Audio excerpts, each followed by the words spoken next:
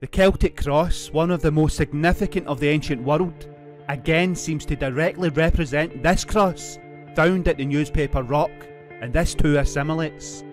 Found all over Scotland and Ireland, these Celtic crosses are significant and widespread, but the inspiration of the feature has been lost to history.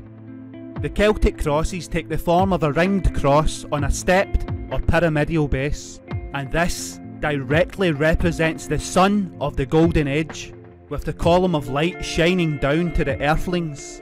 The pyramidal base is the column of light before the break. The artist of the newspaper rock is trying to show us this break. He is trying to show us the plasmatic activity and how it formed right down to the Taurus field, the rock that tells a story, as it's known to the Navajo, apparently dating to the time of Christ, when apparitions appeared to the earthlings in the sky.